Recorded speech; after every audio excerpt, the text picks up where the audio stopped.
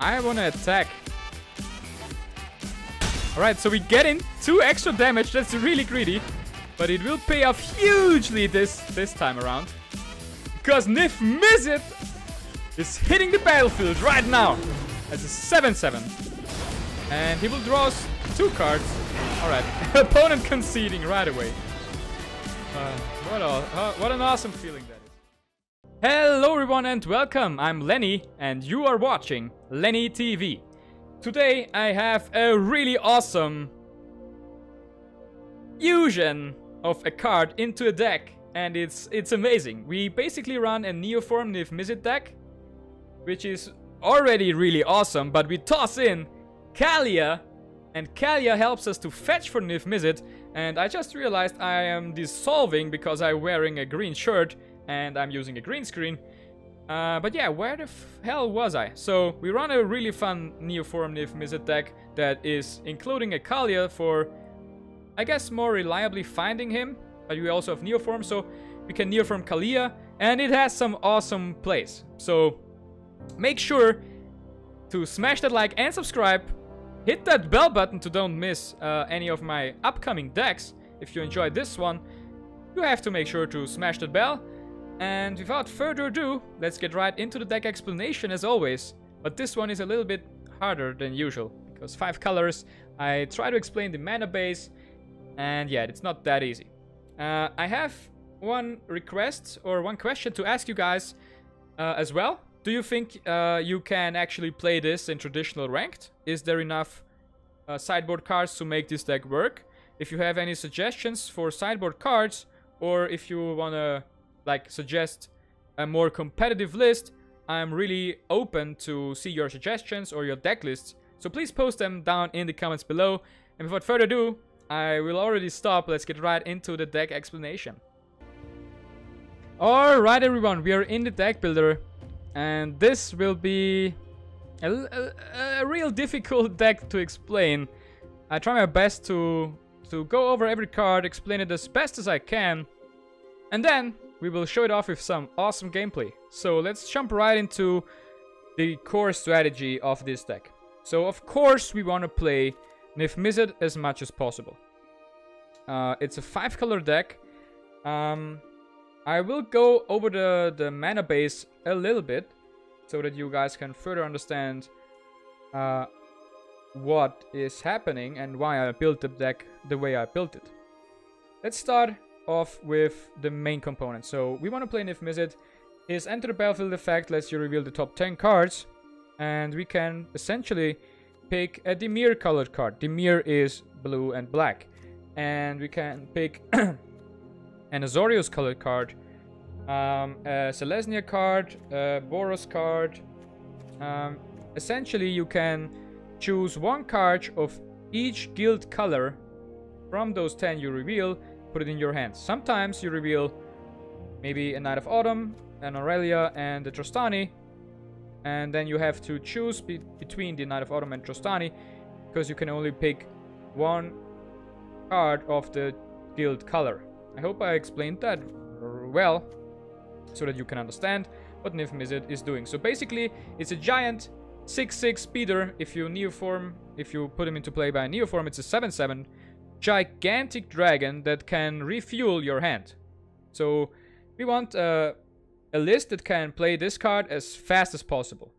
For that reason, we have 4 Paradise Druids. The Paradise Druid helps us fix our mana and ramp. For the same reason as we include the Paradise Druid, we have the Chromatic Lantern, which is a form of ramp, and it fixes our colors. And we run 4 copies of Neoform to allow us to get Niv-Mizzet as fast as possible. Now, what Neoform does is you can sacrifice one of these 4-cost cards to search your deck for a 5 CMC card, CMC standing for converted mana cost.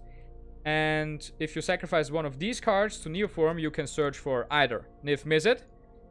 And I included 2 more cards in case you already have Niv-Mizzet. And because of the legend rule, you can only keep 1 on the battlefield. Of course, you can repeat this enter the battlefield effect. But if you want to get some extra value, you can get Yarok. Yarok being a great card in this deck because this card essentially doubles the enter the battlefield effects, and there is a lot of them in the deck. It also helps against aggressive decks because it has lifelink, and it also helps against big threats. I mean, you have to sacrifice him because it has Death Touch. You can throw this card in front of a really big threat, block it, and it will die because of Death Touch. Now, this is a somewhat situational card as well as Trostani, but if you are up against a deck that wants to steal all your stuff, Trostani will give them a real bad time. But it also helps a ton against aggressive decks. So you might see a pattern here. Trostani helps a lot against aggressive decks because it creates 2/2 white soldiers. Because they get +1/+1 from Trostani, and they both have lifelink. So this helps a lot against aggressive decks, as well as Yarok. Enter the Gaunt Eternals is also a great card against mid-range creature decks. You can remove a big threat, but it also heals you for 4. So it helps against burn decks and aggressive decks as well. We have one board clear that is able to return Niv-Mizzet or Trostani or any other card that has an enter the battlefield effect to our hand to replay them, but also wiping the board. So this is a board clear. You can play this only as a board clear even if you don't have any creatures to return to your hand, but you can also save one of your creatures and replay them later to get the enter the battlefield effect again. So as for 4-drops, we have 2 guard mages, and these cards are really good. When they enter, they give you 3 life and draw a card. If you have Yarok, they give you 6 life and draw 2 cards. We have 2 Seraph of the Scales because we want some cards that synergize with Kaalia or Kaalia, the Zenith Seeker. This is an angel, so it can be fetched by Kaalia. Let's get into Kaalia first before I talk about the other synergies. The second part, let's say the smaller Niv-Mizzet with a way smaller fetching power is Kaalia. But Kaalia reads, if she enters, you may look at the top 6 instead of the top 10, and you may reveal an angel, demon, or dragon card, so you can fetch 4. Seraph of the Scales, Aurelia, Nicol Bolas the Ravager, and Niv-Mizzet.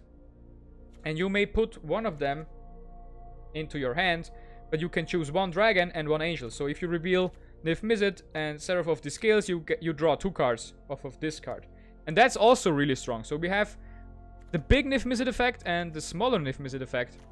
And for that reason, I included 2 4-drops in the form of Seraph of the Scales, because they are angels, you can fetch them. And I included Aurelia as well.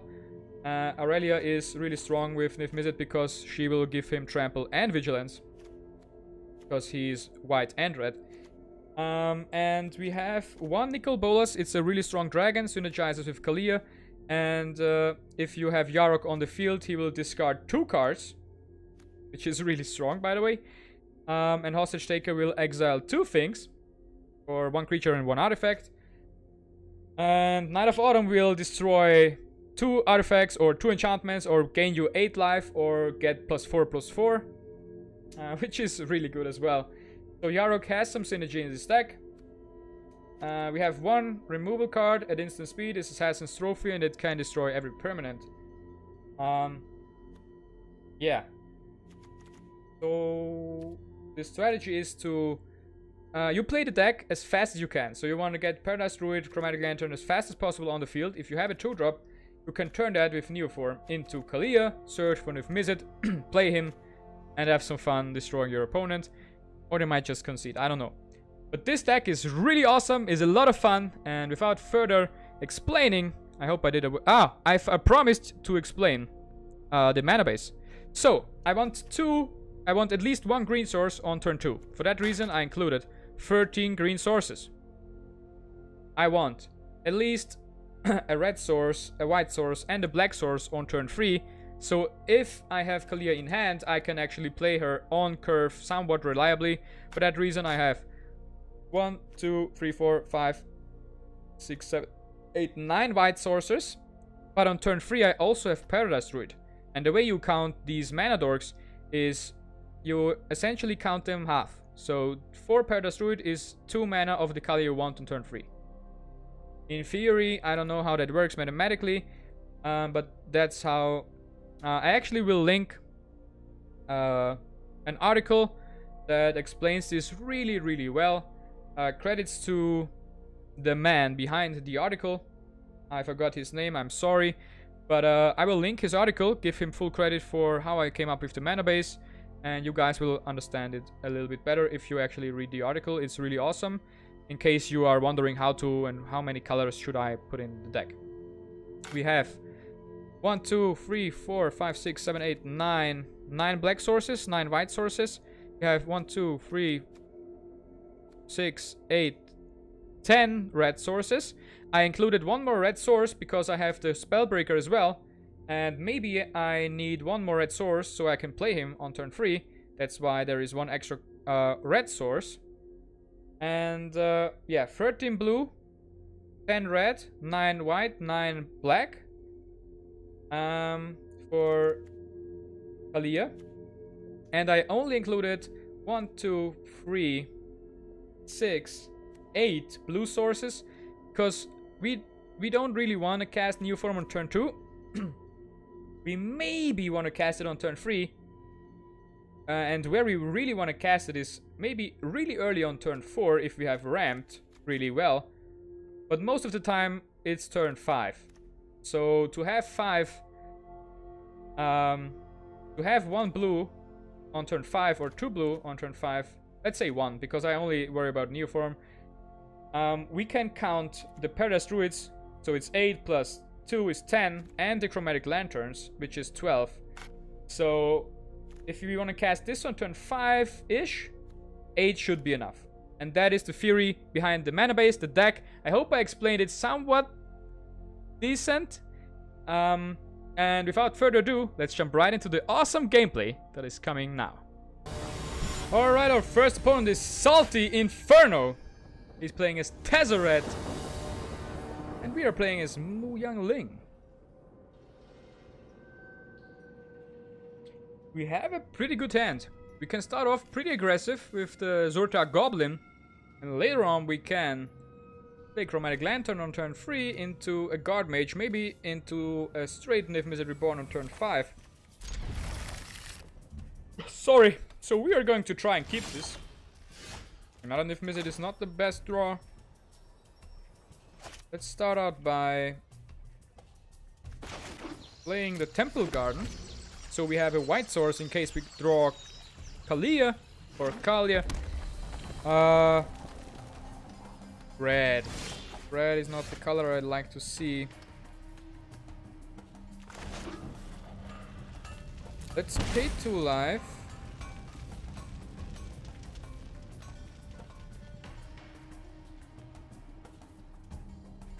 I don't know what's actually better here. If we play Paradise Druid, we pretty much guarantee the Guard Mage next turn.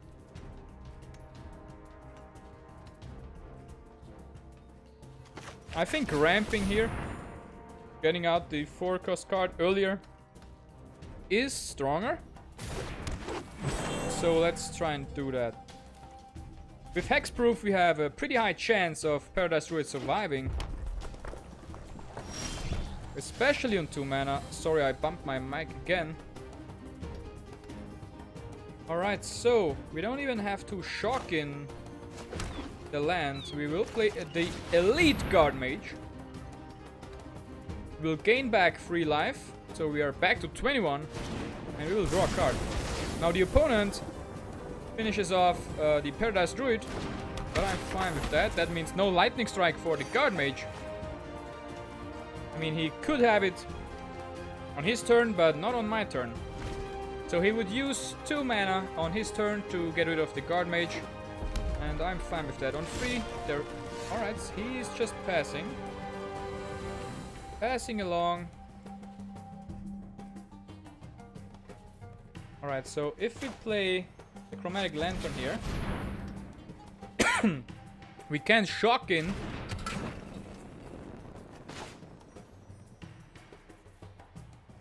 any land we wish. So let's get a black source in there. And let's play A Zurtar Goblin. If he has a Chain Dweller, this is not much better as a free. So I'm tempted to haste it in. Just swing for 4.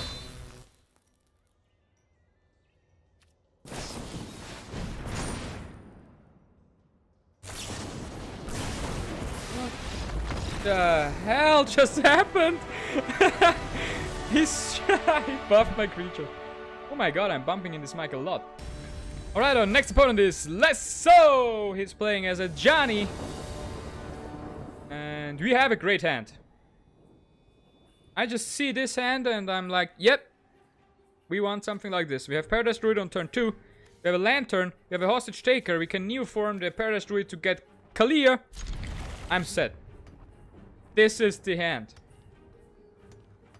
Now, wish me luck, everyone. Let's pull this off. Let's start by playing a Breeding Pool. The great thing is we have a Root-bound Crag, meaning we don't even have to shock in another land to play the Paradise Druid, which is awesome. We have a blue source. We don't have a lot of them, so we are quite lucky to get a blue source early on. And that way we are actually able to play Neoform. We got 2 blue sources, which is really unusual. That's the color I have the least amount of resources in. I will have to exile a card. Alright, what is the plan here? I think Knight of Autumn can go, right? Is Knight of Autumn... Yeah, I think Knight of Autumn. Next turn we can play a Hostage Taker. And I would like to try that. Alright, pick up another land. Alright, we will have to use all our mana here to Hostage Taker the Knight of the Ebon Legion. Hopefully we will get to cast that next turn. And after casting it, we can cast Neoform on the Hostage Taker, get Niv-Mizzet on the field, and wreck our opponent. So that's really awesome. So let's cast the Knight of the Ebon Legion. Then we can actually play the Chromatic Lantern as well. And I want to attack. Alright, so we get in 2 extra damage. That's really greedy. But it will pay off hugely this time around. Because Niv-Mizzet is hitting the battlefield right now as a 7/7. And he will draw us 2 cards. Alright, opponent conceding right away. What an awesome feeling that is.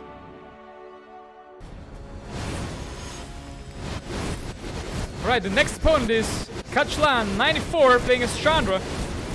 And I hear a lot of cat spamming. What the hell was that? Did our opponent try to spam us out of the game? What is happening? What actually is happening here? Is this a bug on my side? I don't understand.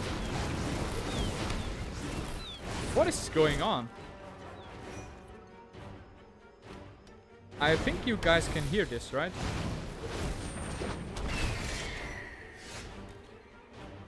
Is this some sort of new animation? No? Did it stop? That was weird. What the hell? What was that? So we are up against flyers. So we are in a lot of trouble. If we are not able to cast these creatures here. A lot of my creatures are flying, so we maybe have a chance to defend here. At the moment we only take 2 damage. Might be more because they're on 3 mana. There is a card, the Empyrean Eagle, that will buff up all his flyers. But I don't think it was cat spamming. I think that got fixed. But I heard some weird... There is the eagle. We will take 4 already. Luckily, Kaalia is really strong. I think Hostage Taker might be better. Because we can steal this one without the Storm Tamer on this turn. Now all we need is Hostage Taker to survive. And we have a pretty good chance of actually winning here. Because he will not get back his eagle. And we will be able to steal the eagle, play it next turn alongside a Surtar Goblin. But still, we are already down to 13, my opponent up to 23. It's still not looking too promising. Alright, so he has a tapped mana source, but there is the Conclave Tribunal. So he will get back his eagle, and we will take 2 damage, which is really bad. Alright. So we will... Alright, this doesn't matter, right? Because we can still play the Surtar Goblin. Because this taps for any mana. We don't find Niv Mizzet, but the animation is really awesome. We will put a +1 counter on this. And now we are actually in a lot of trouble. All the opponent needs is a card that buffs up his board. That's not enough. If he has the +2/+2 card, we are in trouble. I will trade away Kaalia here. If we don't, we are dead way too quickly. And we will have another chance. Actually, what are we doing here? Can play another Kaalia. But I think we should play Aurelia. Aurelia can defend against the eagle. If there is a counter spell, there is a counter spell. So yeah, that's pretty much GG then. We will hit for free one last time and say goodbye. We are getting stomped by birds. Yeah, the opponent out-tempoed us here in this one. But there is nothing we can do about it, so let's go on to the next one and have some fun. Alright. Trinian, playing as Chandra, is our next opponent. I had to think a little bit about that name there. This is a real clunky hand, so let's take a mulligan. This one is real clunky as well, but we are going to keep this one. We will toss 1 Chromatic Lantern back into our library, and we will start playing a Temple Garden. Tapped. Of course, we don't want to take damage for free. Hopefully we are up against a deck that is... That's actually good. That's actually really great. You can play Kaalia on turn 3. And she is a really strong tempo card. So our opponent is tapped out. We will shock this one in and play Kaalia, Zenith Seeker. We don't find any angels or dragons. That's unlucky, but it's still a 3/3 with vigilance and flying. So our opponent has to answer this one, or she will smack him for free now every turn.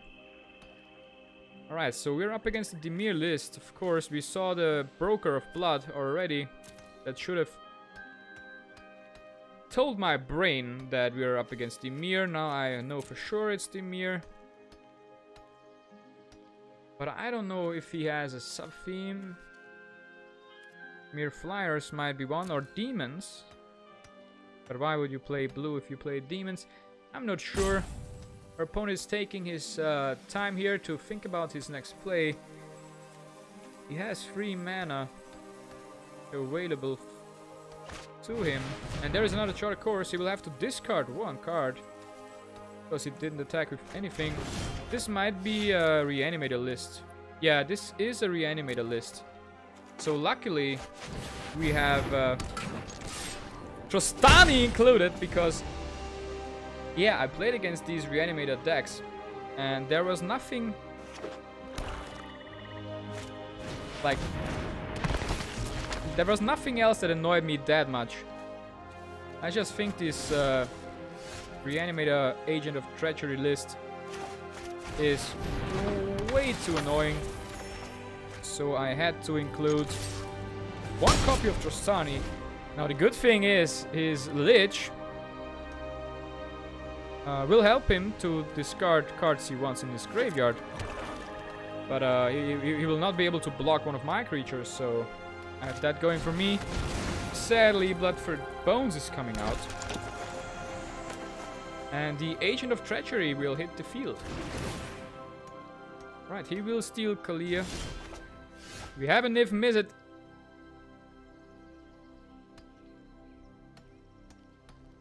I'm really unsure what is the best play here. I think we play the second Guard Mage. Hopefully we pick up another land. Alright. We entered that one tapped. We will pass the turn. And I have a plan. All we need is one Neoform. And then we can Neoform one of the Guard Mages into Trostani. And destroy our opponent, hopefully. That is the plan. Now let's see if we can actually pull that off. But this is the matchup I've included the Trostani for. Because I find this deck to be really annoying.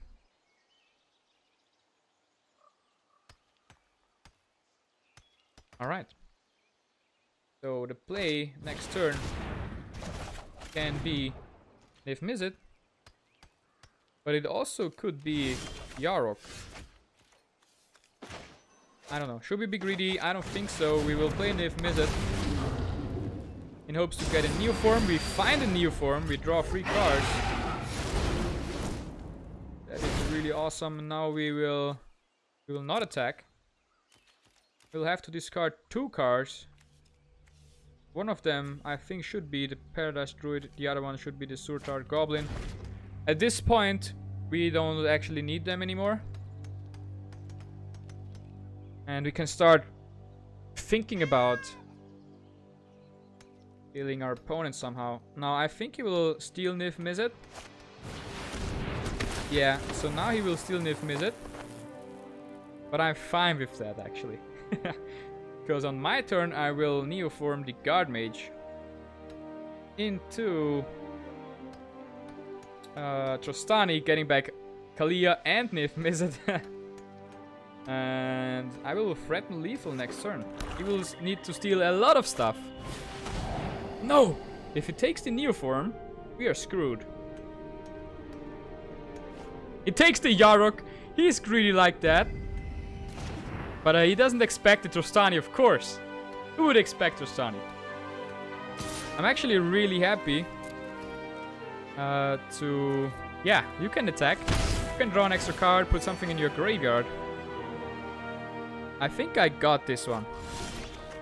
I would have found another Neoform next turn, so his fate was sealed from the beginning. We will start off by sacrificing the Guard Mage to my Neoform. And what we will get is Trostani. Trostani will enter the battlefield. Create 2 soldiers. And we will play another Gruul Spellbreaker as a 4/4. No, actually it's a 5/5. We will get back Niv Mizzet and Kaalia. And yeah. I have to ping nice once. Because I'm so proud of myself. I put Trostani in because I knew there is these revival Agent of Treachery steel decks, and I don't like them. I want to have one answer to them in the form of Trostani, and Trostani doing a great job at shutting this deck down. It's insane. It's insanely fun, to be honest. Alright, sacrifice an agent. You can steal another card.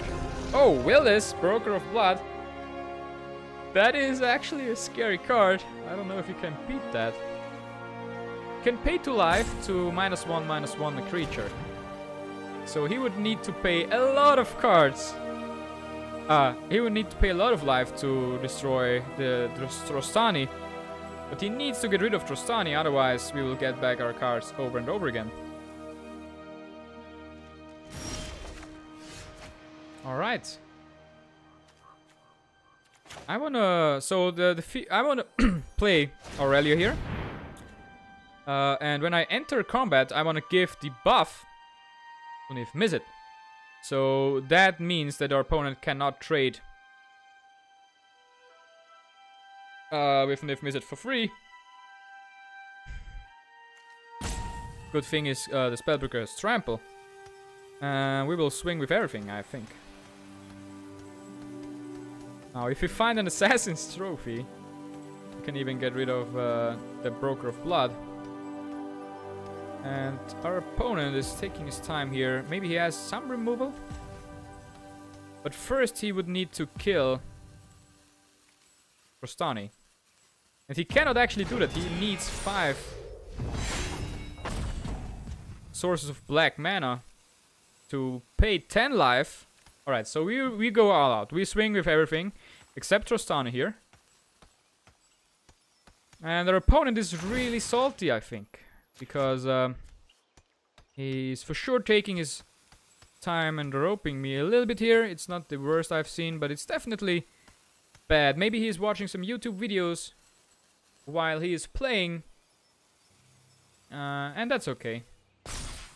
Alright, so we will swing with everything.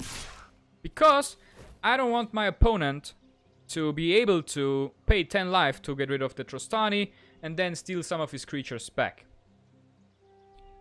So the Broker of Blood has to block Niv-Mizzet. Oh? So that's a guaranteed 13.